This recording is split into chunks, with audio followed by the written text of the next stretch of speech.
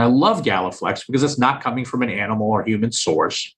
GalaFLEX is bioresorbable, meaning it actually slowly dissolves away. It's made out of a material called P4HB. Translation, it's made out of a suture material that's been around for decades.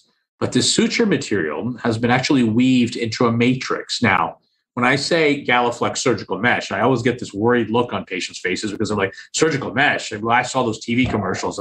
That's the bad stuff from hernias and OB-GYN surgery, right? Bladder splints. Well, that's not what this is.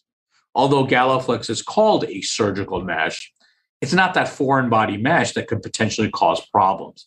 This is actually a bioresorbable mesh. In other words, it's a suture material that slowly dissolves over time, over 18 to 24 months. And I call it a regenerative tissue matrix. In other words, as the suture slowly dissolves, your own natural collagen actually replaces that suture.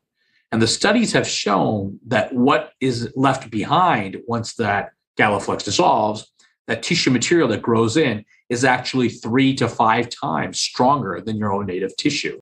And we're really talking about long-term support.